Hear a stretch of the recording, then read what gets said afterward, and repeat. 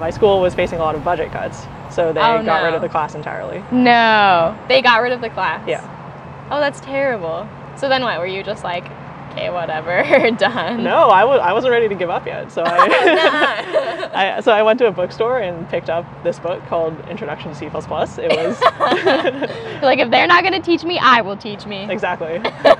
And how was the book? How did it turn out? It was amazing. Really? Even though I will say that I got lost a little bit reading it. Okay, fair. And some of the concepts, especially pointers, went over my head the first N times. Like that. Yeah. But the exercises at the end of each chapter were actually really fun. Really? And there was this one where I had to basically create like a chess game in a terminal. And it was a lot of work. But when I finished it, it was just so satisfying. Actually, one of my earliest memories is of this really old computer game called Bailey's Bookhouse. And I must have been around 3 or 4 years old when I used it. So it basically just had like these cute little cartoon pictures of rooms and things. And then you could like click on the things and then it would tell you the names of the objects and like how they relate to each other. And I used that to learn how to read.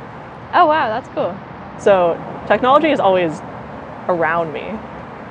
And I'm always curious about how it works. Yeah. So that's one reason why I really like technology and computer science. And another reason is that the problems are just really interesting. So I took this class called CS 161, which is Harvard's operating systems class.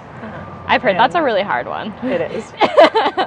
So there was this assignment that asked us to implement virtual memory. And it was extremely difficult. We had around 2 or 3 weeks to do it. I don't remember exactly because the whole time was just such a blur for me. But what I found is that I was debugging my code while eating dinner. I was stepping through my logic while showering. Nice. I was sleeping for around 4 hours a night because this problem set was really difficult. And when I slept, I would dream about it. Wow, so, talk about like immersing yourself in what you love.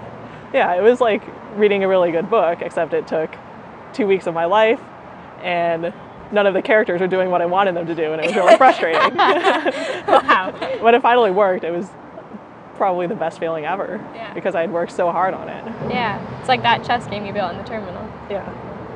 Oh, I love that.